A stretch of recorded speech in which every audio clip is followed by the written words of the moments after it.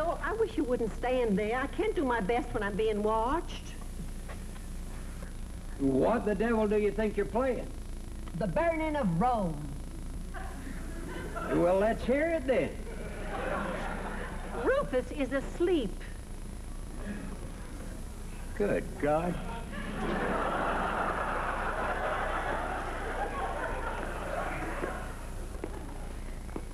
You know, Papa, we gotta face the possibility, you and I, that Jay is drunk somewhere and be ready for it. Right. Well, Mary's thinking it, though, ever since supper. And she's worried, too, Papa, I can tell. She's got what Jay calls that pursed-up look. Shall I go look for him? Where would you look? Well, I used to like those places down off of Market Square. That's lively down there at night, Papa. With the farmers rolling into town and the smell of salt and leather and fresh vegetables and whiskey. If that's where he is, let the man come home on his own. It'll be hard enough for him when he gets here. You might as well learn, Andrew. It's the way of our women to try to break their men with piety. Or is it the way of our men, Papa, to try to break their women with impiety? I was just asking. I've never been able to decide who I am, your son or Mama's. Not everyone has such a wide choice.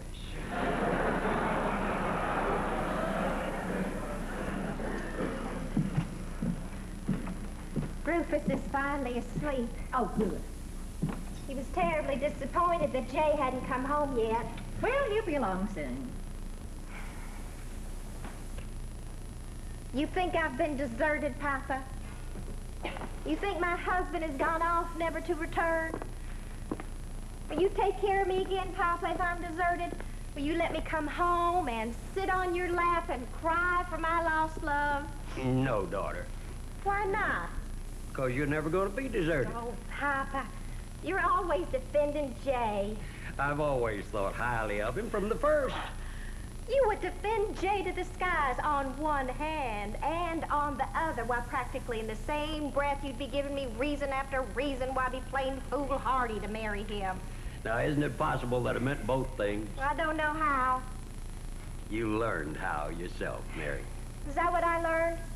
I've taken Jay into the office. Now, that shows confidence. He's teaching himself law. Your confidence is justified. That's what I wanted. What? To hear you defend him. Oh, Papa. Me defend Jay? I could never defend Jay enough. Papa, in these past few months, we've come to a kind of harmoniousness that's so beautiful. Well, I just have no right to talk about it. It's just the gulfs between us, Papa. If I could just fill in all the gulfs, everything would be perfect. Oh, I want life to be perfect, Papa. Now, why doesn't he come home? Andrew, I'm ready to see that present now. Well, it shouldn't make you wait for your birthday, Mary. It was meant to be a birthday present. Well, what is it, a new picture you've done? I think you like it, Mary. Yes, Mary. Oh, you've all seen it. Mama, will you give us a little fanfare for the unveiling?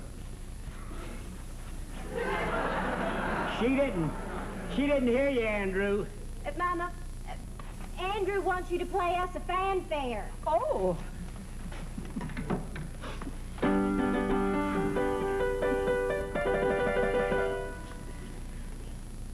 Oh, Andrew, it's Jay. Do you like it?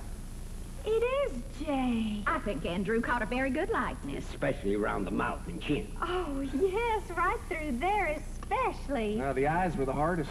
Well, they always are unless the subject sits for you. And I didn't want Jay to do that because you both would have known. I've been making sketches for months. Oh, he wouldn't have done it anyway. Can you imagine Jay sitting still for an artist? Yes. The picture has great dignity. So's Jay. I love it, Andrew. Thank you. Daddy! Oh, Daddy! I guess we were making a racket. But there's little Rufus. Did Daddy come home yet? No, dear. What made you think so? I woke up. I wanted to show my cap. Rufus, darling, I told you you can't wear that cap to bed. Aunt Hannah will never forgive you. Rufus, come give Grandma a good hug. Oh, nice little boy.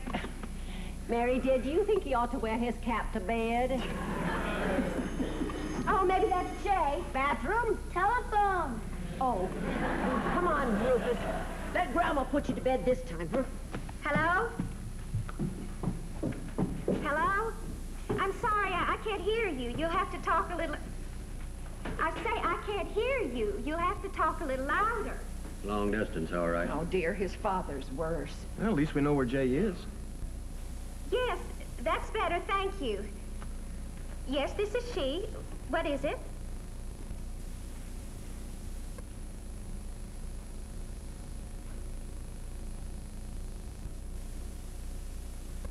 Yes, I heard. Yes, there's my brother. Where should he come to? Brannick's, left of the pike, Bell's Bridge.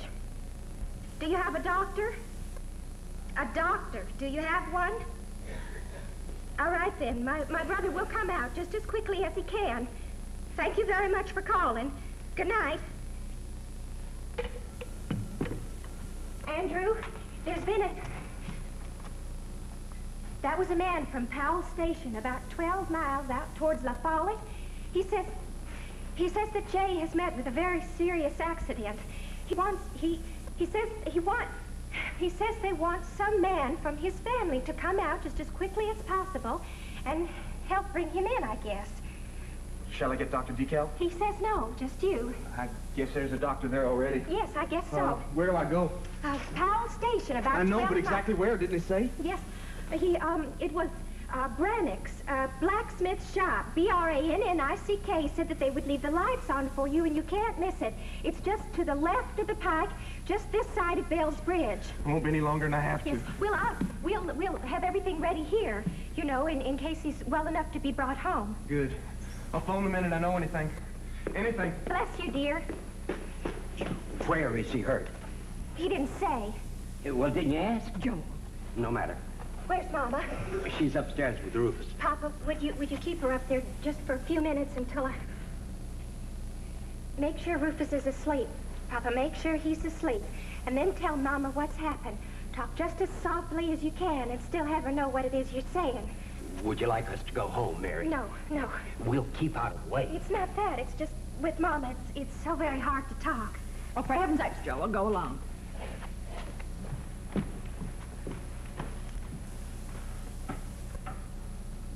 What time is it, Aunt Hannah? It's almost 10:25. Well, let's see now. Andrew drives pretty fast, though not as fast as Jay. But he'll be driving better than usual tonight, and it's just about 12 miles. So that would be, now just supposing he goes 30 miles an hour at 12 miles. 30 miles an hour, 30 miles, half of 30 would be... oh, I was always so dreadful at figures. Well, it's only 12 miles. We should hear very soon. Why don't we have a cup of tea? Why don't you let me? What? Let me know if there's anything I can help with. Not a thing, thank you. We could make up the downstairs bedroom. Remember, he stayed there when he sprained his poor back. It's better than upstairs, closer to the kitchen and bathroom and no stairs to climb. He's always saying we have to get a bathroom upstairs, but then we never do. Then, of course, if need be, that is, if he needs a nurse, we could put her in the dining room and eat in here, or we could set a cot up right in the room with him and put up a screen, or if she minds that, we could put her right on the living room davenport and keep the door open in between. Don't you think so? Certainly. Of course, there's always the possibility he'll have to be taken straight to the hospital. The man did say it was very serious after all. Would you like milk or sugar or lemons? Oh, my. I don't think I have any lemons, Aunt Hannah. Well, milk is fine with me. Yes, it's fine with me, too. Would you like some zuzus or bread and butter toast? I could toast us up some. No, just tea will do. Well, here are the zuzus. Well, thank you.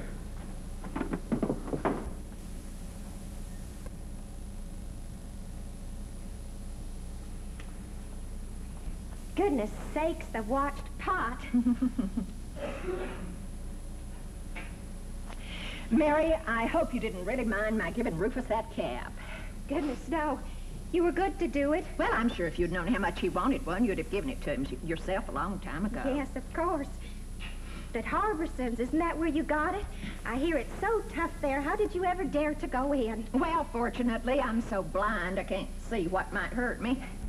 No, I just sailed up to the nearest man, and I said, where do I go, please, to get a cap for my nephew? And he said, I'm no clerk, ma'am. I'm a customer here myself. And I said, well, then why aren't you wearing a hat? He had no answer to that, of course. Why didn't he tell me? Who? The man on the phone. Why didn't I ask? I didn't even ask. Where is he hurt? How serious is it? Papa noticed. You couldn't think. Is he living or dead? That we simply have to wait and find out. Yes, we have to wait. That's what's so unbearable. Try if you can to find a mercy in it. A mercy? A little time to prepare ourselves. I'm sorry, Aunt Hannah. Oh, you're quite right. I'm going down to see if there isn't something I can do for poor dear Mary. But it's my place to, isn't it, Joel? I don't know as I really want any tea.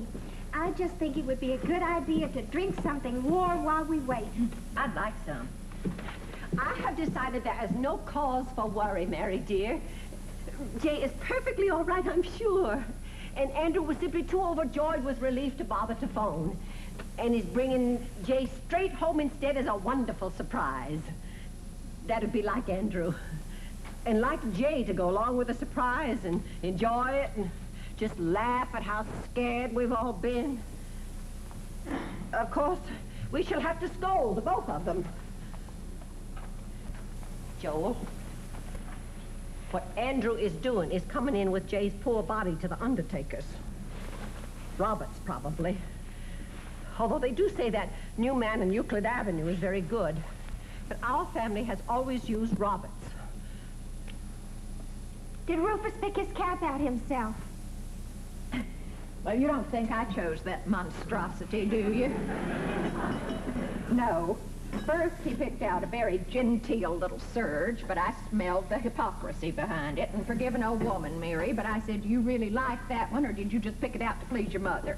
He then revealed his true taste, but I was switched about football.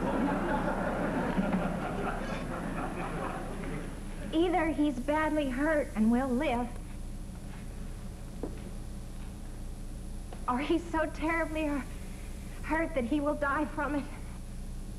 Maybe after a long and terrible struggle. Maybe breathing his last right now and wondering where I am and why I'm not there. Or he was already gone when the man called. Of course, it's just what we have no earthly business guessing about. And I'm not going to say he's dead until I'm sure that he is. Certainly not.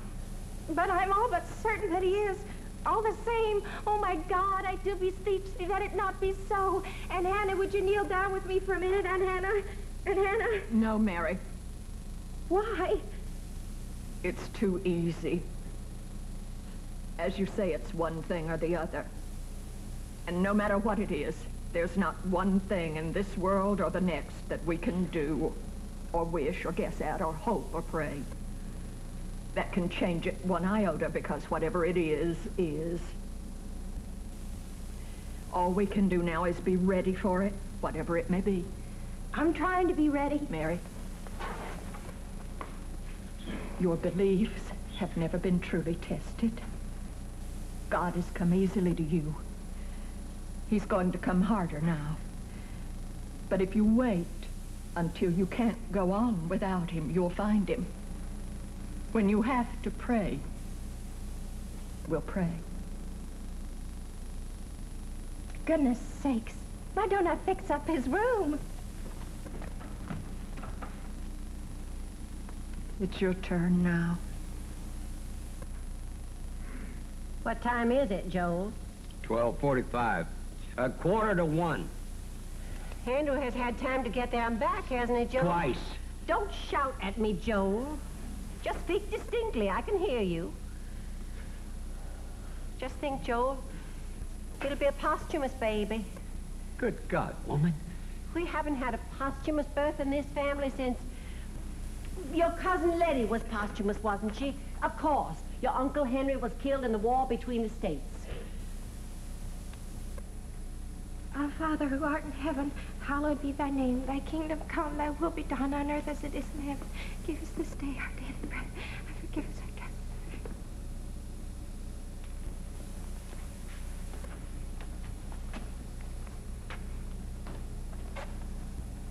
Mary?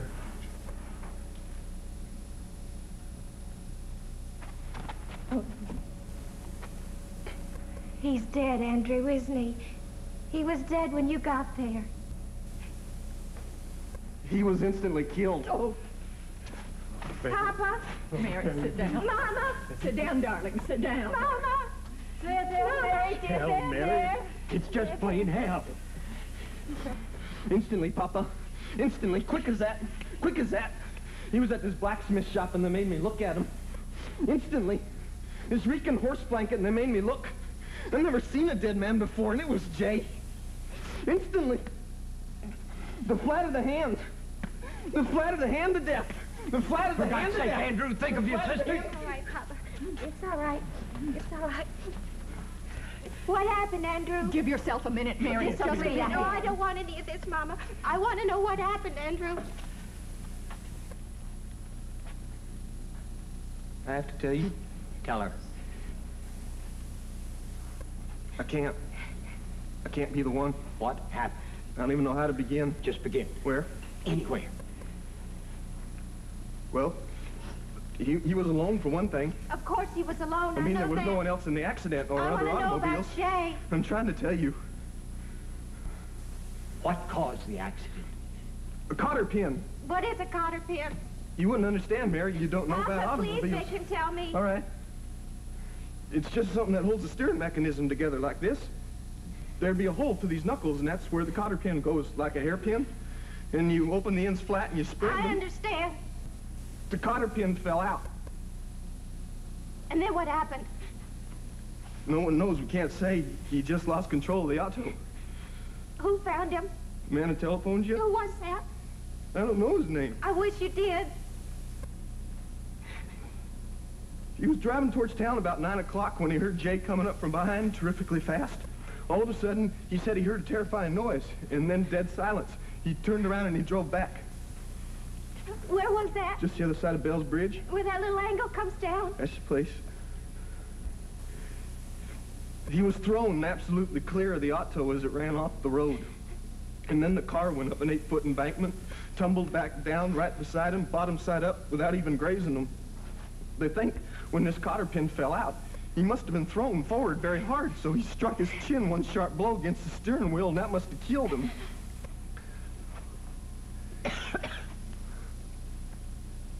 Kill them.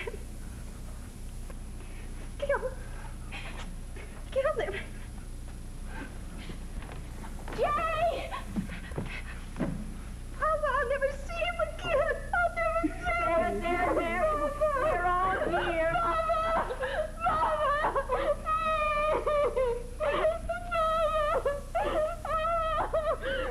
Andrew, I want whiskey. It'll do her good. Do it's all good. I'll go down home and get some. No, it's in the hall closet. Just get a glass, Andrew. Papa! Yes, baby. Papa, help me. Help me, Papa. Yes, I'll try. Come on with it, will you? Here, John. Here, John. Listen. Here.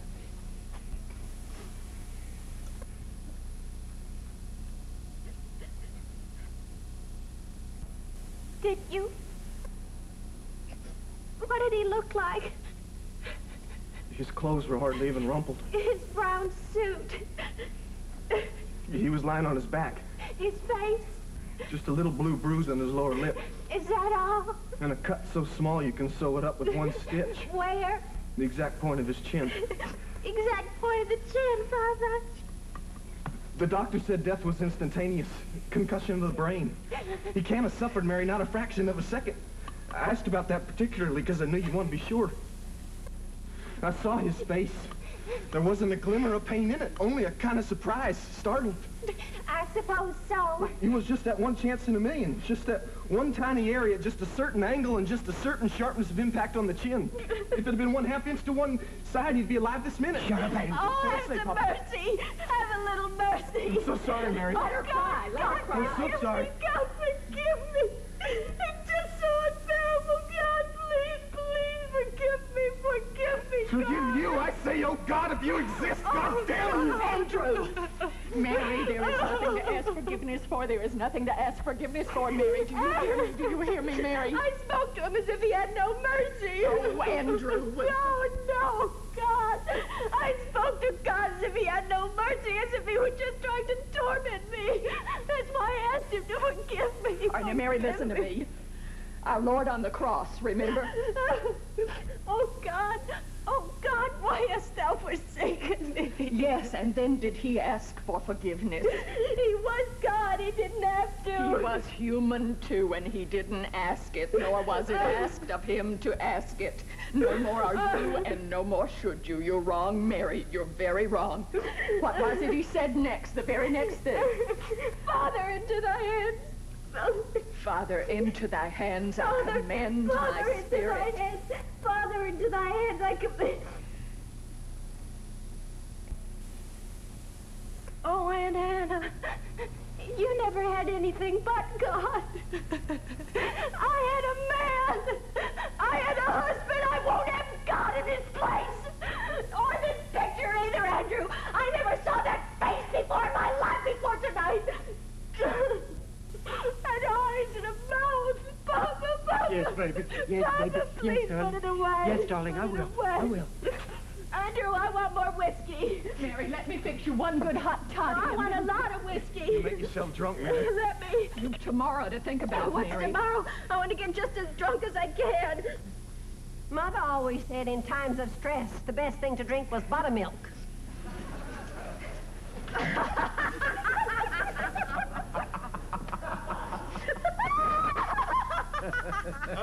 Hey, what are we laughing at? Buttermilk! Buttermilk. What's so funny about buttermilk? All right, now we can't. Stop it.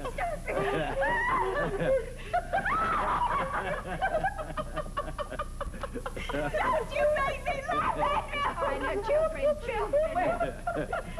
I have never in my life been so thoroughly shocked and astonished.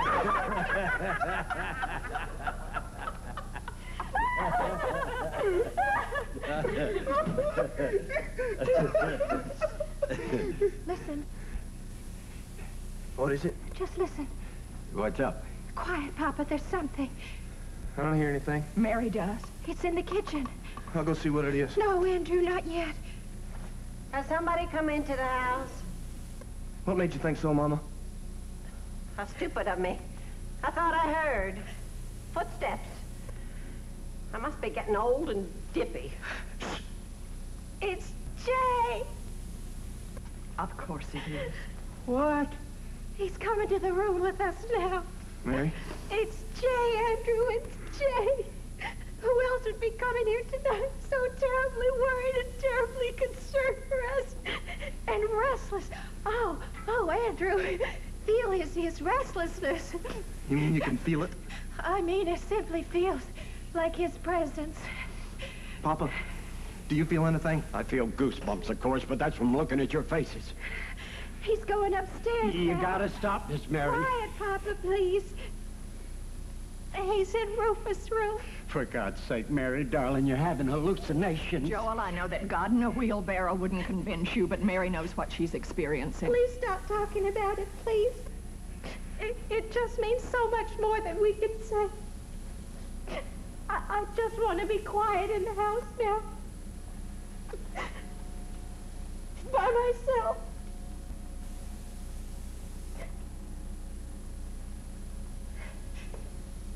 I got a gal and a sugar babe, too.